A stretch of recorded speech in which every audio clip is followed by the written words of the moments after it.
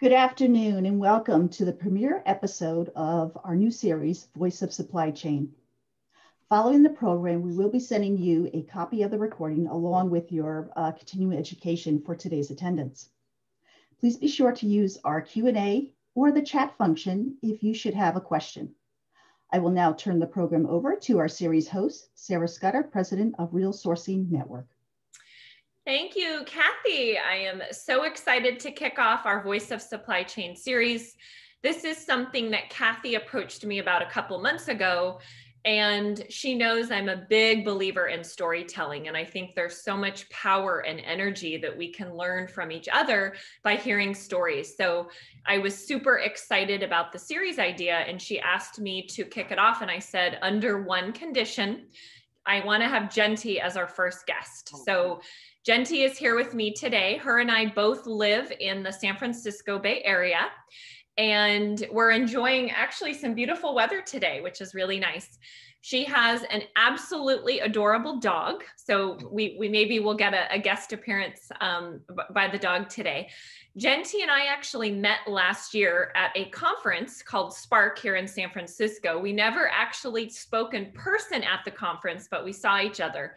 And then a month or so after, Jenti did this really powerful post on LinkedIn talking about her story and how she made it to the United States and overcame so many things in her life to become a chief procurement officer. And I was so touched by her story that I reached out to her on LinkedIn and said, we have to be friends. So since then, we've evolved and had this incredible friendship over the last 12 months. So it is such an honor to be interviewing Jenti today.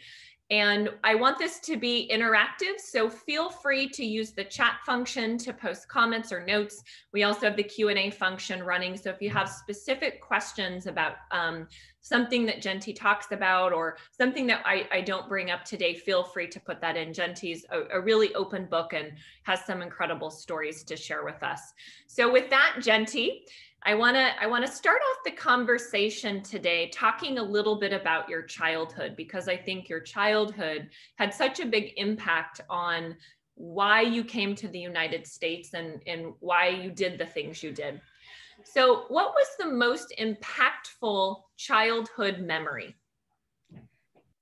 Thank you, Sarah. And before I talk about my childhood, I want to say how happy I am to have this conversation with you today, because last February, when we were at the Spark conference and Dr. Louise and all of you women were bustling out everywhere, I was watching from the background and I was like, this girl, she has such a spark in her life. I can feel it. And I want to go talk to her. And I kept chasing you everywhere because your jacket, your newspaper jacket was so attractive. But every time I got close to you, everybody was flocking around you and talking. So I missed the opportunity. But to have my very first virtual interview with the person I was chasing, I feel pretty honored. So thank you for that. Well, Jenti, so normally I'm wearing newspaper print since I run a startup in the procurement space. So we help companies manage their print spends. But today I'm wearing a very special jersey. So we'll get to that later in the interview. Sure. Okay, so now talking about my childhood, you know, all of us remember our childhood in one way or the other. And mine was when I was 9 years old. I remember my parents, you know, my dad being a big entrepreneur and traveling around the world for business as well as pleasure trips with my mom and his friends. He went on a world tour and he came back in 1971 with a lot of stuff from United States and other parts of the world. But he brought me a very special gift, and it was a Mickey Mouse watch. And I was so excited because it has yellow straps, and the way my mom was explaining, you know, her journey and, you know, this incredible woman, mother of 6 girls. And then she's bought everything, one of everything for each daughter. And then she's explaining, and she then turned around and she said, I brought you this, and it's a watch.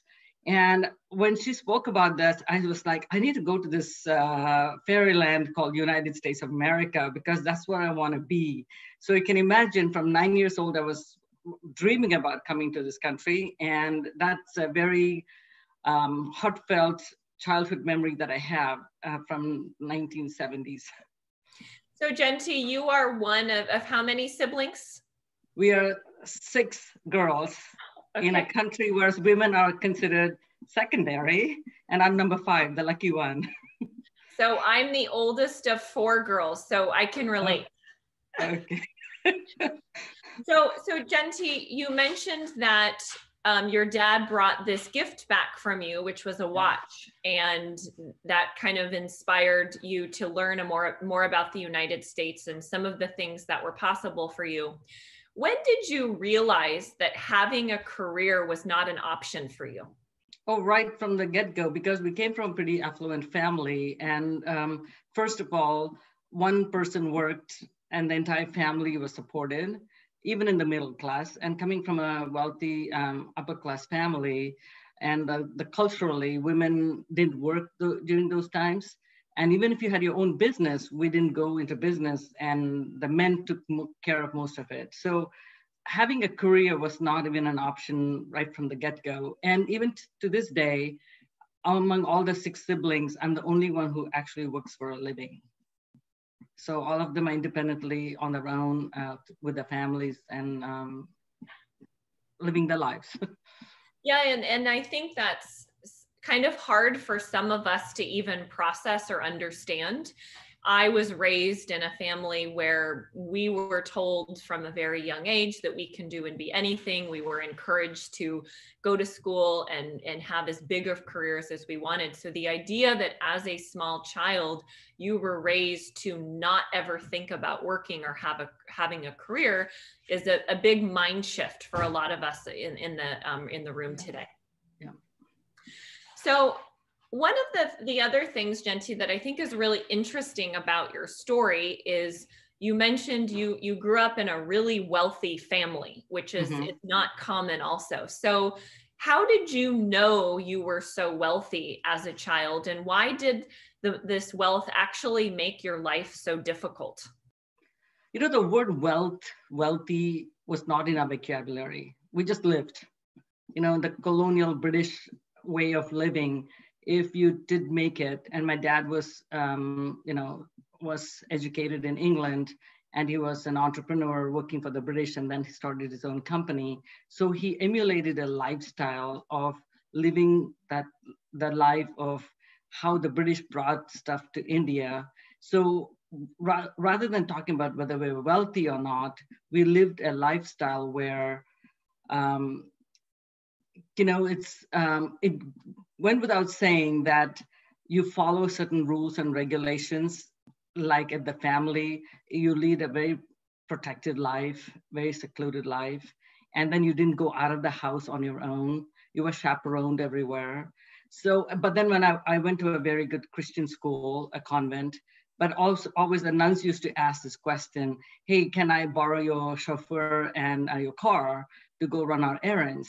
Because they didn't have any of these vehicles. So it's only at that time when we were asked favors and stuff, we never thought about we were wealthy. However, when I came to this country and I realized, damn, I was one of those wealthy family members.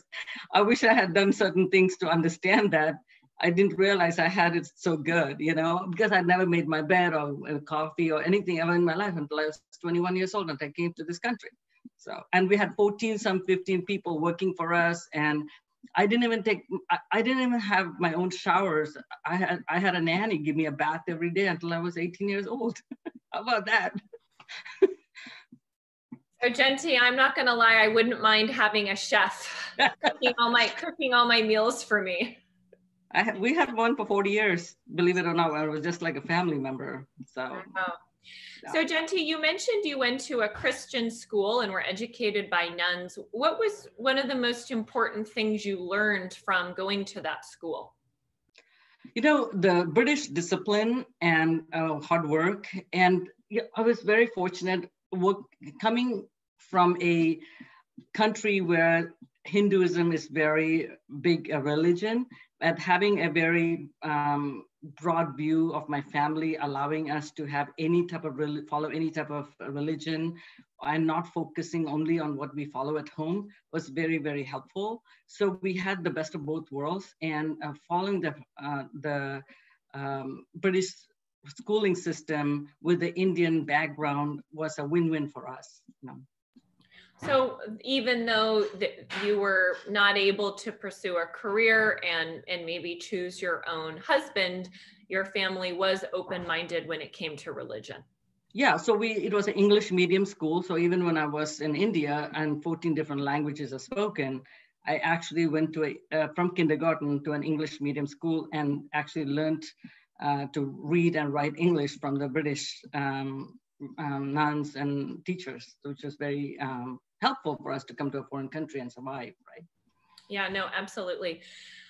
What would you say is your most difficult childhood experience that you look back and you're actually really thankful for today? It's taught you something that became a really important life lesson. There's a curse of being in that affluent lifestyle because we had to live for society, and everything we did, especially girls, right? Boys got away with a lot of stuff, but girls, if you had a bad name, then the family's name came down. So everything was so restrictive and so prohibitive that everything, especially with somebody like me with having a free mind, asking questions was wrong. So I feel very restricted. And at 9 years old to feel that way, it was almost like, I don't want to call, say God or nature. I guess got thrown into a country where I didn't belong. I felt like, but then looking back now, I feel really, really fortunate because I love the Indian culture, except for that arranged marriage that was forced on me. Everything else, I look back with a lot of pride and happy that I had that lifestyle and grew up in that environment because it shaped me for who I am today. Yeah, Jenti, one of the things that I admire most about you is your curiosity. You always want to know why and know more. And I can't imagine you as a child being so curious and not being able to ask questions and explore and do the things that excited you. Yeah, I was just talking to my sister over the phone last week, and I was saying, we were talking about our family, and I said, remember this one event where in front of the whole group, I asked my mom, did you choose your own husband? And I was like 10, 12 years old. And my mom just almost was so angry. And she was ready to like slap me right there and say, what the hell are you talking about? And because her mother-in-law was there, which is my grandma, and that was like the most offensive thing that I said. But it came naturally to me, and so you can imagine that asking that question back in the 70s, right? Not leave it on 2020s, but in the 70s. So. Well, and I think your curiosity is one of the things that I think has helped you be so successful in your procurement career, because you're always wanting to know more and understand things at a deeper level. Oh, yeah. And, whatever you touch in any aspect of your life, there's procurement, right? Whether it's medical or technology or facilities or anything. So it's very interesting. And actually that profession sought me out. So I think I'm very lucky to be that it was my career for the last 30 years. So you went to a Christian school. You were taught by nuns, and then you went to college. What did you do after college? So being number 5 in the family, I knew one by one right after school. And as soon as you finish college, you're going to get in line to have that arranged marriage. Like a couple of my sisters got married when they were 16, a couple of them 18, and I was 19. So I was like, oh my God, my time's coming. I'd rather get... I'm 37 and I'm not married, so I can't even imagine being married at 16. So there was that, and actually I was actually playing a golf tournament in a different part of the country, and I was actually leading when I got called to say, you need to come because there's a family coming to talk to us to see if there could be a good alliance. This is how it happened.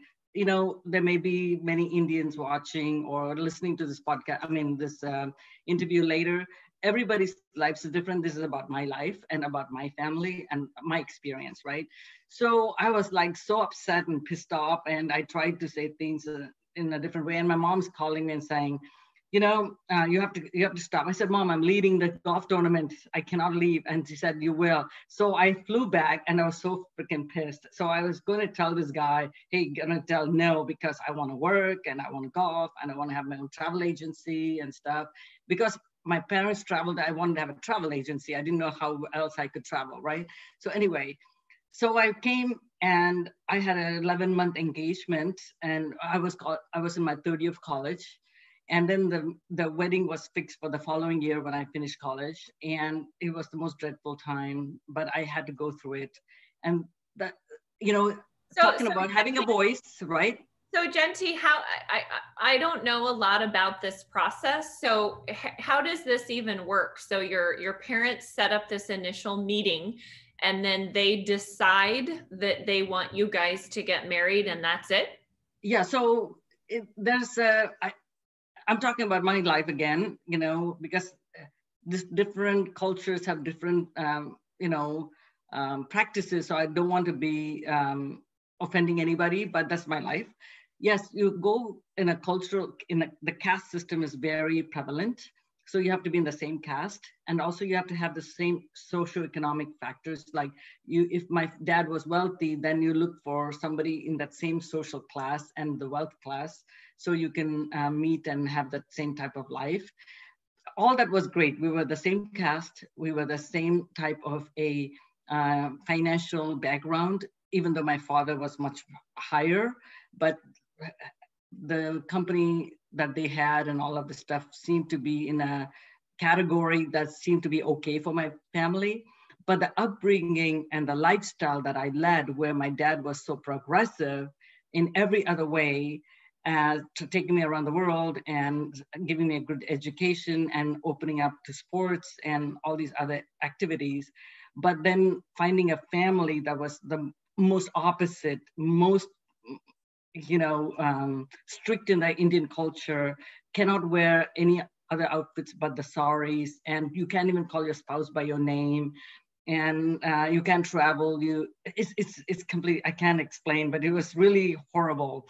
But even people ask my family, hey, how are you going to match this? Because this girl seems to be like a spitfire. But so you know what somebody said? Well, this is what she earns. This is what she gets for being a spitfire. She has to go to a place where she has to adjust and live.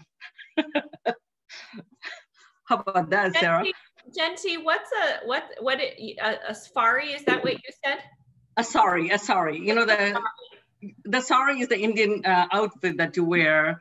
That's that it's a common costume for our country. But even though there's so many other varieties right now, when I grew up, that was the most prevalent one that everybody wore. Yeah, the women wore. So your family had this meeting, and then it was decided. You had this 11-month engagement, and then you married a man that you had no say and didn't really know at all. Correct. At 19 and 20, I got married. I had that arranged wedding.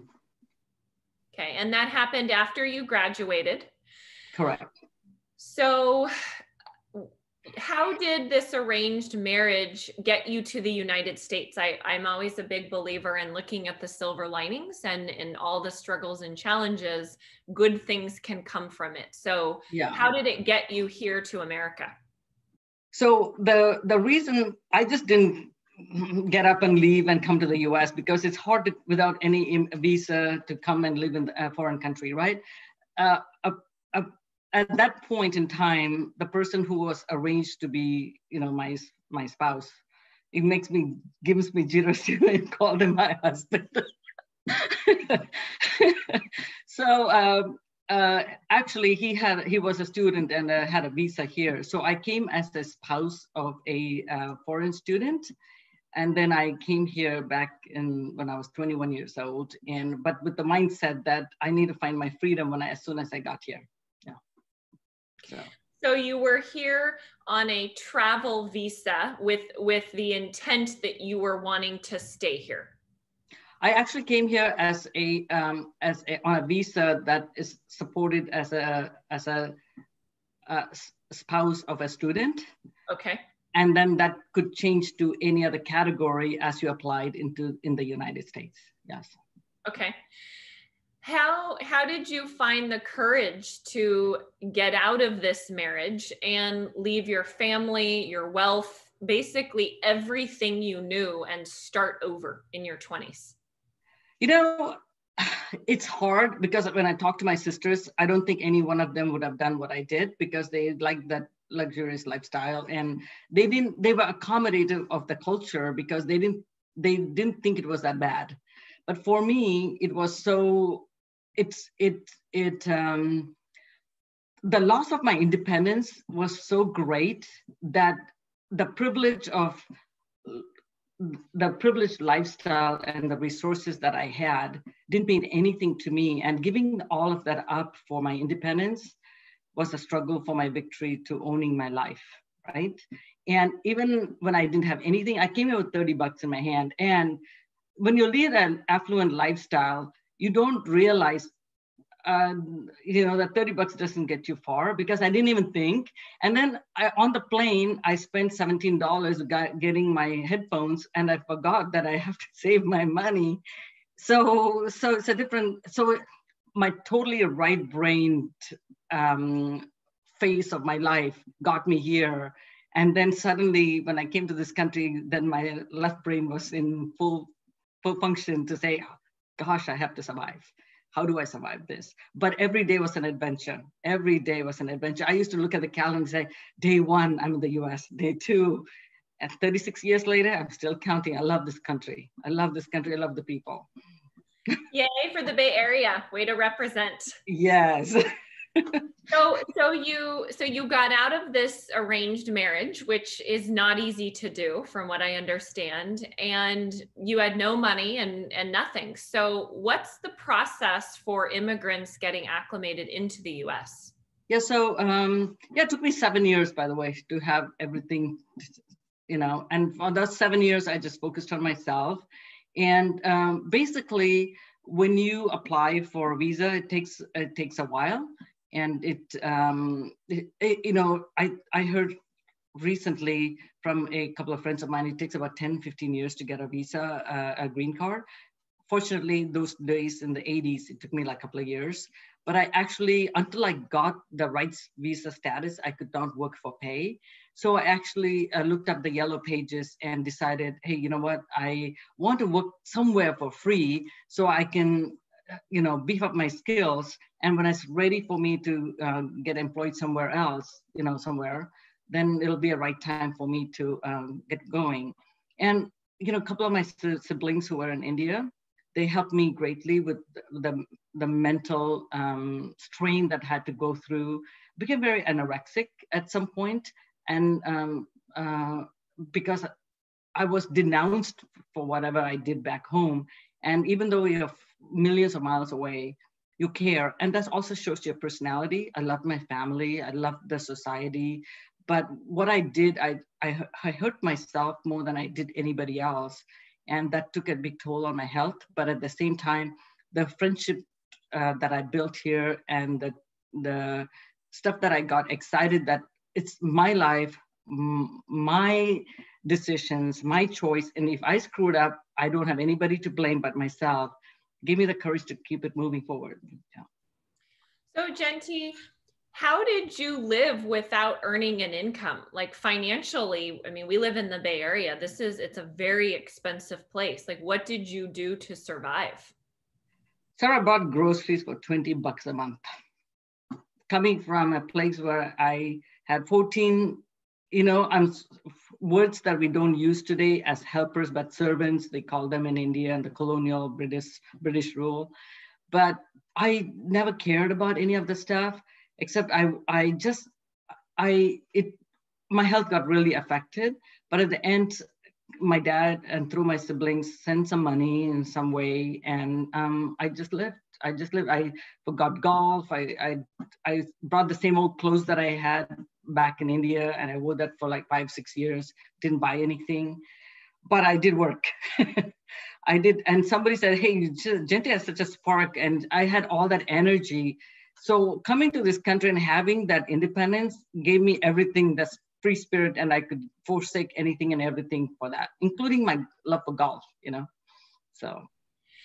And you mentioned you struggled with anorexia, eating disorders, or something that lots of people struggle with. How did you get over that? I mean, it's something I'm sure you still live with today. It never just goes away, but how did you overcome the anorexia and just kind of move on to the next phase in your life? You know, I tried to go to many doctors and nobody helped. My hair started falling out. And suddenly when my hair started falling out, I was like, oh my God, I got to take care of this myself. And I think I went to Stanford Hospital and they gave me some type of help there that was very, I think I was able to look within to say why and ask some questions as to why. And, you know, it's easy to talk about a lifestyle change, but I didn't, even though I was excited to be here and stuff, I think my body, my physical body was going through a different type of a shock that I had to adjust and live. And I got better. Yeah, got better. Yeah, it's really amazing because there's a lot of people that struggle with that forever, and it just has a huge impact on everything that they do. So kudos to you for finding the will to overcome that with no support. I mean, you were here completely on your own and didn't know anyone. So Jenti, I want to talk a little bit about now how you got your first job. So you didn't go to school in the United States, so you had no US college degree and you couldn't work for a while because you didn't have your green card. And you mentioned you started volunteering. How did this volunteer work help you get a paying job?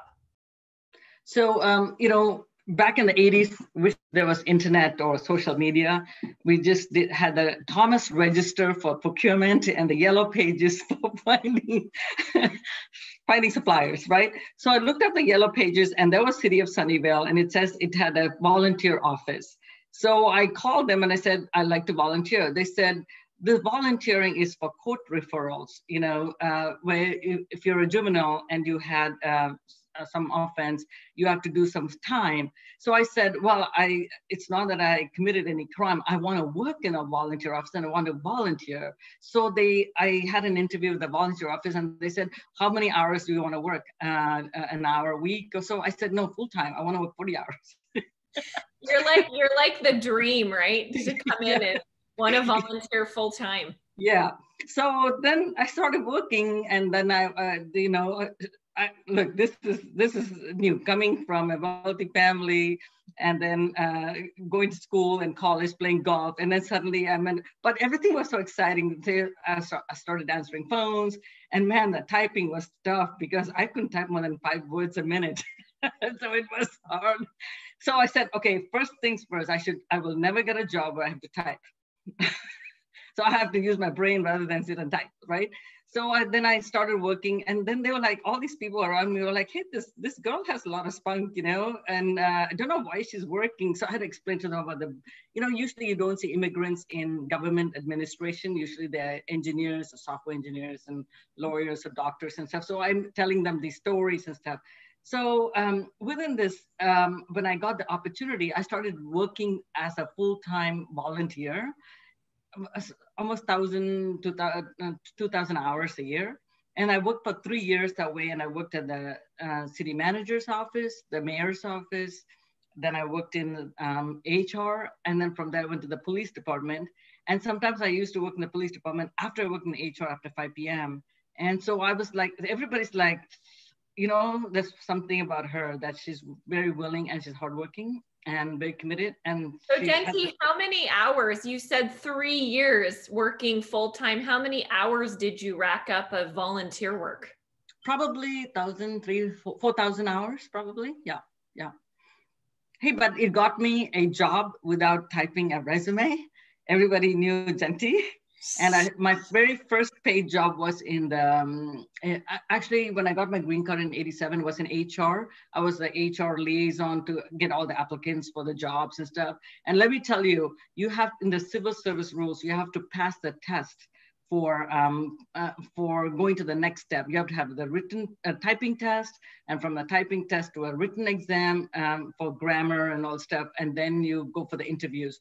And I was like, I can't pass the first hurdle because I can't type. What do I do? So guess what I did? I was a proctor for all of the tests in the HR department, and I took that sheet of paper and I memorized it. So when it was time for me to take the test, I typed 55 words a minute because I did it with my 2 fingers. And little did I know, I was typing with my middle finger. And when I was in the Sunnyvale police, when somebody used to come and ask for help at the front desk, I would say, 1 minute, please. You see what I'm doing? 1 minute, please. You're what I call a keyboard hack. Exactly. People that just kind of plunk on the keyboard. Yeah, but guess what I was thinking? I was flipping off everybody. 1 minute, please, let me. So then I was making everybody angry, and I was like, why are everybody coming to the police department angry with me? Then somebody said, Jenti, you're flipping everybody off. I said, what's flipping me? This is how I learned. Oh my gosh, that is hilarious. So you figured out very creative and strategic about memorizing it. So you passed the test, and then so you had this paying HR job. How did that turn into getting into procurement? So from there, in the evenings after working a full time, I went to work at the Sunnyvale Police, and I was doing all the fingerprint cards, typing up the fingerprint cards for all those people who were arrested. So nobody wanted to do the job. No paid employee wanted to do it. So I said, okay, I'll do it. So the lady was like, wow, would you like to get paid? I said, yes. So I actually negotiated a 25% raise right there from HR. And I told HR, I'm leaving. I'm going to Sunnyvale Police to work. Because when I asked her for a pay increase, she wouldn't give it to me. She's like, you just started, Jenti. I'm like, okay. So I got a full-time job, paid full-time job at the Sunnyvale Police. And it was something that I could do very well. And then from there, a couple of years later, that's when I was anorexic. I was working and a lot of stuff and a lot of things that I had to also take care of my health and stuff. So I decided I would just go and work in the Sunnyvale Library. I got a promotion there. So I was actually in charge of all the library acquisitions, procuring all the books and the periodicals and the shelving and all of the stuff. So that's where my procurement career began, in acquisitions, acquiring books and periodicals and audiovisual materials. And that's where I met my husband too. You have a print background. Oh yes. I think you're the only person I've known that's gotten into the procurement industry through the library. So yes, very interesting story. Yeah. And you learned how to negotiate your raise. So you were well on your way. Oh, you bet. So you're working in the library. What next? Okay, so so the library, we had they decided to close the library because they had to renovate it. And they told everybody, hey, if you'd like to take some time off, this is a perfect time. And if a few of us, you'd like to work part-time, we're gonna have a relocation. So I decided, hey, I was telling my husband, okay, now it's a perfect time to have a child. Let's go plan to have our second child. Little did I know that I was going to be the acquisition queen of buying all the materials, the shelving and all of the stuff. So, so when in 1998 was when I was really interested in advancing my procurement career. And the procurement director was watching everything that was happening, and I was doing a kick-ass job as a procurement liaison, not even in the finance department. So she said, you would make a great buyer. And that's when I asked how so. She said, you ask the right questions and you have the energy and you tackle all of the functions and you ask the right questions, including for AP, the accounts payable department. So she opened up a recruitment, and of course there I was, and I applied for the job, and I actually got the acquisition buyer role in the city of Sunnyvale. Yeah. And you mentioned your husband. So this was a marriage of choice? Oh yes, of course. And of course, I had to do everything opposite. So my husband was actually a student in city of Sunnyvale, and he was going to school in San Jose State. And we were friends for quite a few years, and we fell in love. And of course, this is a 6 feet 5 inches Dutch. It's very different from our Indian culture, but yep, I'm happily married 27 years. And you mentioned he's in photography? Yes, he went to school in photography. Talk about going from a caste where you are an industrialist to finding somebody you love and doing what they choose to do, right? Yep, and he's working for Stanford right now. He's a property manager, and we have some amazing pictures of our kids as they grow up. And some of my pictures when I was in my 20s too and 30s, yeah. Beautiful. And you shared some of the photos from your wedding. Very, very beautiful. And I'm happy that you guys found each other and you were able to find someone that you wanted to spend your life with. Thank you. So you got this buyer role. Somebody saw something in you. You applied for a job and you were selected. That is a far cry from being a chief procurement officer. So how in the world did you get to be a CPO?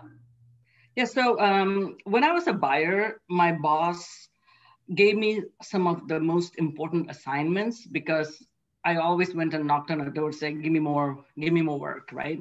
So when back in the 90s, when e-procurement just evolved, she put me in charge of learning how to automate some of the contracts that we had, and also negotiate with suppliers to have a punch out of their own website and Granger and Office Depot types, right? And at that time, you know, punch out is super common today, API integrations, but at that time, that was a big thing. Yes, in fact, I have some newspaper articles that show that Jenti Vandertuig negotiated with Granger to have a 15% discount on online catalogs. And then we used to also even order rubber stamps on our, you know, that everything has to be funneled because they would have all these stamps and stuff. So I was like, oh my God, I need to find some solution to this. So my boss called me in and said, well, let's do an e-procurement study. We'll bring one of the big fours to do the study. So I was in charge of this as a junior buyer. To actually work with Deloitte to do the analysis because we were a big KPMG, Pete Marwick financial system operation in city of Sunnyvale. And we brought Deloitte in and we did the entire study. I still have the study from 2000. And at that time, she also sent me to conferences. And I went to a conference where I met number of CEOs. And I actually signed up City of Sunnyvale for an e-procurement, e-print solution with a company called impress.com. And a month later, I actually got an offer from them, unbelievable offer, to come and work as a sales operations manager. And I went running to my boss to say, what do I do? And she says, go try it out. If it doesn't work out, you can come back to me, back again. And that was the most amazing thing. I went there, but I realized I was not in sales or I was not happy. We blew like $200 million, but I learned something. I had the most amazing boss, again, another new boss. And she was like a machine. She was so fast. She was so quick. I learned a lot from her. And then when the company closed down during the dot-com crisis, I decided I need to move on. But I didn't want to go back to City of Sunnyvale. I actually applied at Cisco to be I want to go to the private sector to expand my, breadth of procurement activities. But that's the time when everybody put a freeze, and then I became a contractor, and then I worked at County of Santa Clara, where there was a huge need for procurement staff, and that's when I joined back in 2000. Jenti, you mentioned you didn't like sales. Why? I like the power of money in my hands. I don't like to sell.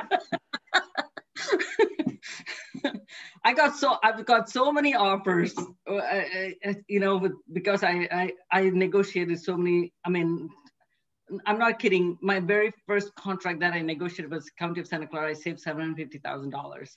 And nobody had even, the word negotiation was not there in the vocabulary or in the history of procurement, right? And the second contract I had, I saved $12 million. So, you know, that was the electronic voting system back there. So it's not like I just suddenly got all promoted. Anything I touched in County of Santa Clara, nobody wanted to do anything. And I had this, you know, energy and the curiosity and also the perseverance to do the toughest thing. And then the biggest problem for me was I damn couldn't type, man. So I used to go after night, after putting the kids to sleep, I used to go finish typing up all of the stuff because I was able to think faster than my typing, right? So I worked some very, very long hours, and I did some massive projects. You know, they had hired KPMG back in, I think, 1999 or 2000 to do a business process reengineering. And they did some amazing study to say, here are the quick wins, and here's the midterm and long-term solutions. So naturally, by way of me working, they put all of the quick wins on my lap to say, Jenti, we're gonna make you responsible for this. And I ran with it. I actually ran the procurement card system from scratch. I was scared of public speaking. Actually, I found a coach to teach me how to get over the fear of public speaking and all of the stuff. And then I actually started doing IT acquisitions. Then I did the toughest and the largest acquisitions, and the customers started loving me. And I got the highest rating of customer surveys, satisfaction survey. So that gave me some confidence. I'm like, hey, I'm doing something right. So let's keep going. And then also I had, Mark and myself had 2 kids, and our decision was to send them to private school. And I know we had to work hard for a living. Yeah, work hard for a living. So Jenti, it seems like in everything that you just talked about, that you always have been really drawn to the technology part of procurement, the Yes. automation, the efficiency piece. So I want to dive into that a little bit, but how did you get the head of procurement or chief procurement officer job? So there are so many people in the industry, and there are not a lot of those types of positions, let alone being a woman, being an immigrant. English is not your first language. We've established that you were a keyboard plunker. So how did you get this job, and what advice do you have for other people who have aspirations of having really big procurement jobs and they just don't know how to get there? Yeah, so in public sector, you know, the civil service rules, you have to have these many years of experience. You should have this type of education. You have this pre-qualification, which is not so in the private sector, right? So when my boss, I had a boss who was there for 2 years, and then she moved to work for the state of California for Arnold Schwarzenegger. So I decided, okay, I need to work for somebody exactly like the boss I had in the past. You know, I had 2 great bosses, one at City of Sunnyvale and one at Impress, that e-print company. So I contacted my boss from City of Sunnyvale to apply for the job, and says, boss, you need to come be my boss so we can do big things. And there's a lot of money here. In the City of Santa Clara, a City of Sunnyvale was 80 million probably, and here is like $2 billion, right? So the complexity was large and huge enough to have somebody with a lot of experience. So she applied for the job too. And when I was talking to other people, somebody said, Jenti, why don't you apply? A few customers contacted me and said, you'll make a great, I said, I don't have the experience in the leadership and also all of these commodities. So I said, hey, what the hell, let me apply. Because when I did that, I got called by the Genentech, which is this company, biotechnology company. One of our chief information officers was our VP at Genentech, and he and I hit it off really well in the county of Santa Clara when he was there. So he had asked me to apply for the job and an opportunity to work for him. And then my boss, who went to the state, was saying, Jenti, do you want to come to the state? Because we can open up another position there and you could be the number 2. So I was like, hey, what is this? Everybody's calling me, but why not take a chance? And I applied for the job. Right. And I got rejected actually because I didn't have the years of experience. And Jenti, when you say you applied for the job, what job did you apply for? I applied for the head of procurement. You know, the title called Chief Procurement Officer is relatively new in the public sector. So they either call it as a department head or head of procurement or purchasing manager or some other stuff, right? So they even changed the name from purchasing to procurement in the county of Santa Clara, trying to attract the right people and stuff. So there's a lot of people who applied all around different parts of the United States, as well as locally in Santa Clara. And I got rejected in the first attempt to say I didn't have enough years of experience. So I wrote a 3-page letter, and I wrote all the $300 million worth of transaction activities I was managing as an IT procurement manager for the last 2 years, and how successful I was, and I saved the money. And I attached all of the customer survey satisfaction results, and I submitted and said, give me an opportunity to at least interview. So I interviewed, and they brought out interviewed panelists from outside of the county of Santa Clara. And actually I was like the top 5 candidates. And then during the final interview, I actually was the top 3, and then I got offered the position. So you went from nothing, right? Being at the very bottom of the stack to being in the top 5 by advocating for yourself. Yes, of course. Yes. And I did get a lot of help. There's a couple of things. One, I don't have a fear of, I don't know, what do I do? I don't have pride and ego. So I was able to ask. So I actually called my previous bosses and asked them, hey, I want to apply for this job. I've typed a couple of resumes in my life, right? I don't have the experience. Can you help me? So she actually gave me something called the skill builder, and somebody from Genentech actually helped. And somebody I don't even know who it is, but by word of mouth, people were asking. And then I also had probably the confidence, because I was sought after in a couple of other places too, which is big positions, not small, yeah. Right? So then I had to choose, do I drive with 2 small children all the way from San Jose to South San Francisco, or to relocate to Sacramento, or should I take this job, right? So I had options. So what was your first day like, being a head of procurement or chief procurement officer? I mean, it would have freaked me out. I would have been super overwhelmed.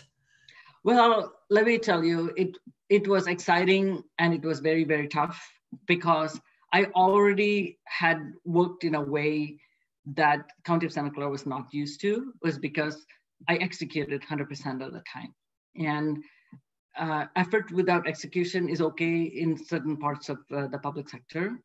And that was never the way it was in city of Sunnyvale or in my father's companies, right?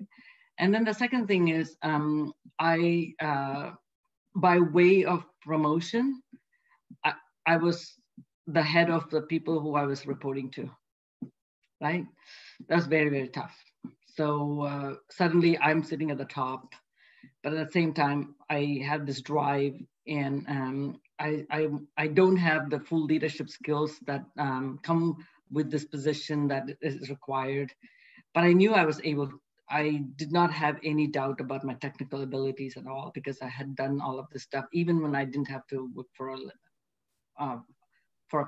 living, you know.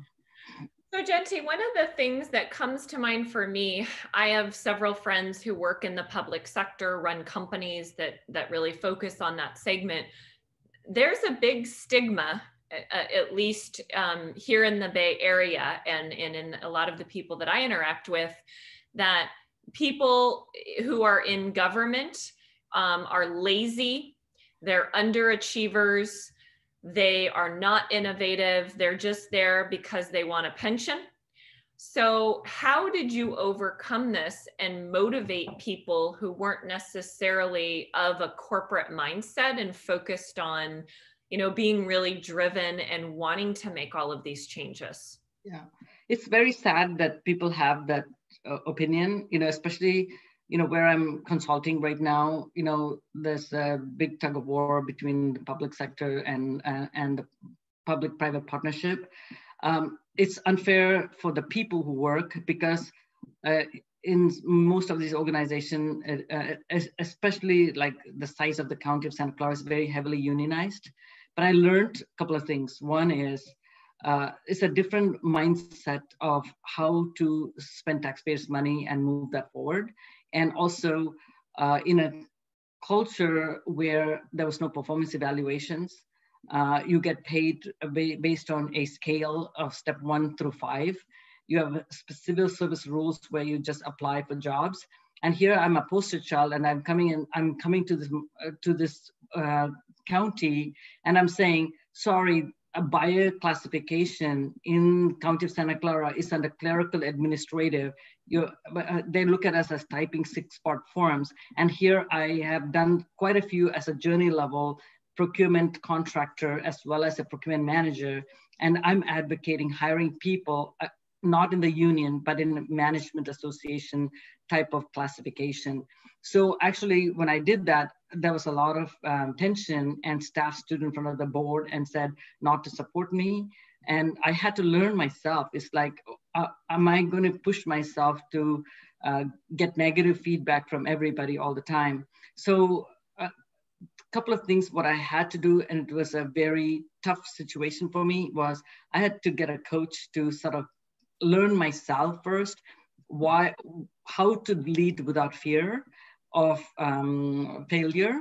And the second situation is, how do I do it in a way that I take care of the organization first and uphold the vision and mission and values of the organization. So when it came to the union environment, I actually learned to partner with the union steward. And I got to tell you as a story, I did most of the heavy lifting because I had to.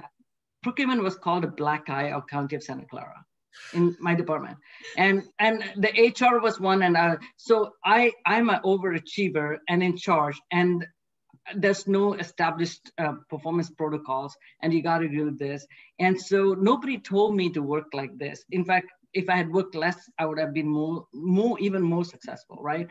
But I didn't want to take the job where I had to do that type of a change in my personality. So I had to learn the hard way.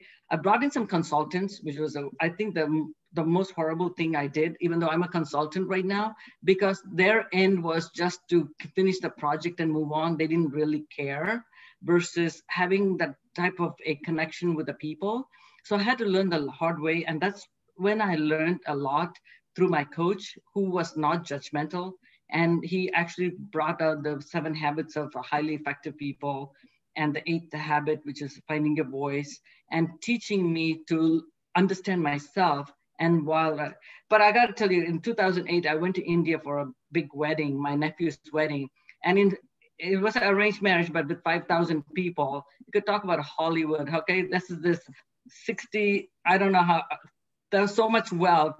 You didn't have to work. So I'm sitting there and I'm with my BlackBerry and I'm working, and somebody comes and says, so what's your product? And I'm like, product? I didn't fit in there because I'm now an American, you know?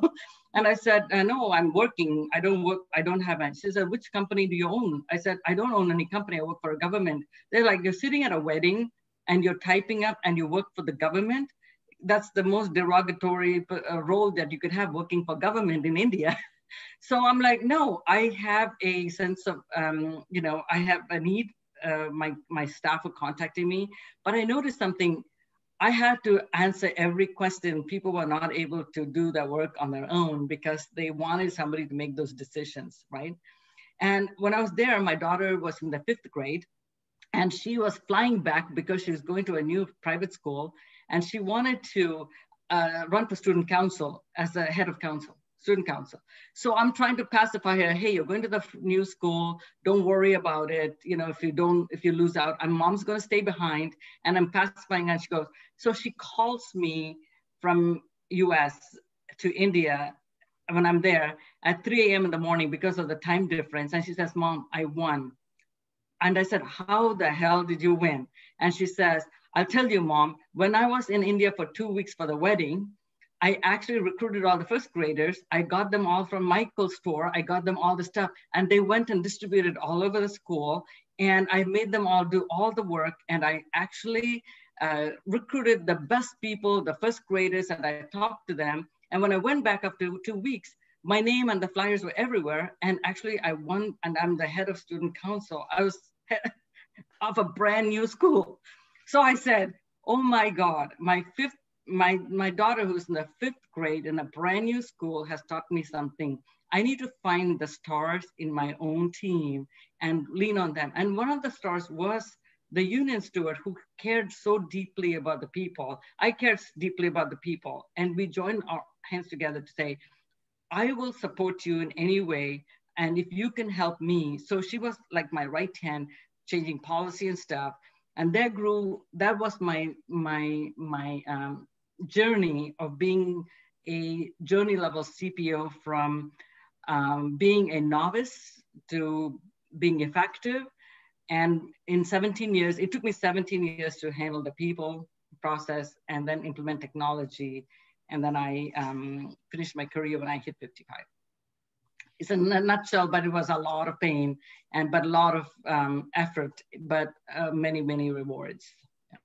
So Jenti, we have about 4 minutes left. So I want to ask one final question about your time as a CPO, and then I want to do kind of a spitfire round to get your feedback on a few things. So what are you most proud of in your 17 years as a CPO? What accomplishment or what thing that did you do that you feel best about? You know, among many, many things, based on what we are talking today, the first thing is my desire to live my life and do what thing I did best allowed me to expand my department and contribute to society in a way that 50 families benefited, because my department grew 308%. That means I supported 50 families, giving them opportunities. And at the same time, I took care of the taxpayers' monies wisely and contributed to society. And it was so fulfilling for me to serve in a capacity as a public servant. Yeah. And then you turned 55 and you decided to, I'm going to say in quotes, retire. Yes. Why did you choose to retire, and what are you doing now? So, you know, all of this success doesn't come without some other consequences, right? So somewhere with my health and my family was taking a second and third choices in my life, which was not detrimental to the Vandertuig family and my health. So I thought this was a perfect time for me to segue in and take a break and smell the roses, go around the world, travel and stuff, and spend time with the family and recoup a little bit. So that's what I did. But I did a lot of traveling for 1 year after I retired. And then I started teaching at UC Santa Cruz, Silicon Valley Extension. And at that time, my daughters were like, Mom, especially my younger one was like, where were you when we needed you? You know, but now I have my life. You're bothering me too many times a day. I said, I want to be there for you. She's like, that's good. You know, leave me alone when let me come back to you. So, you know, I had to get back into the working world a little bit. And I got called to work for the San Francisco 49ers as a consultant. And that's where I'm working for right now, a year and a half that I've been so excited to work for another amazing boss and some incredible people at the 49ers. And I'm helping them transform their procurement operations. So Jenti, in honor of your new employer, I am rocking my number 10 Jimmy Garoppolo jersey. So hands down, hottest quarterback ever in the NFL. And I'm obsessed with watching the 49ers because of him.